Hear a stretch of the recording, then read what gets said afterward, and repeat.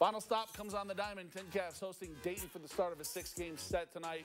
They got down early, but back they came in the middle innings. Bottom 5, Olivier Basabe singles into right center. That's going to plate a run.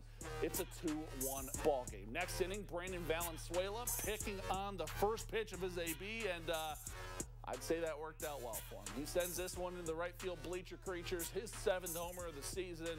We're all square at 2 apiece. 8th inning now, same score, 1 on for Cole Cummings, and Cummings obliterates this baseball.